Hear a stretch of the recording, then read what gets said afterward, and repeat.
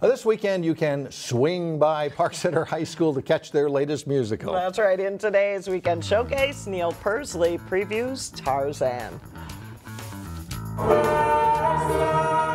This is actually my first play. I've never actually been in a musical before. Brandon Goodwin and the rest of the cast and crew have been diligently rehearsing the story of how the man raised by apes became known to the civilized world in Tarzan. Park Center brought in a professional company to help out with the technical aspect of flying, something which Brandon had never experienced. My bicep was burning, and but it was also exhilarating. It feels good to actually be able to swing from a vine. Set around the 1920s, the musical traces the story of young Tarzan into adulthood, his first encounter with European explorers, and of course, Jane, a naturalist from England.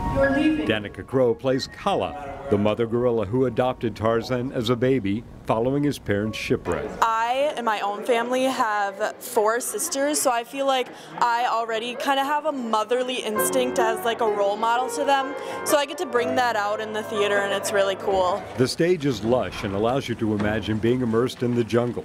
Grant Ingeman is a versatile utility player in the production. I am Snipes, one of the Snipe twins, and I am Tarzan's father, and I'm an ape, depending on the night. It's a big cast with sometimes a lot of apes on stage at once. Everyone here is an ape, and everyone really gets to play a part, and that's really cool. The cast does a great job of staying in character, and if you're an ape, that means a workout for your legs. Definitely the walking has been the hardest. My legs have definitely took a toll on that the past few weeks. We really do our absolute best to be in character at all times. We work really hard. Indeed they do. For Weekend Showcase, I'm Neil Persley, 12 News.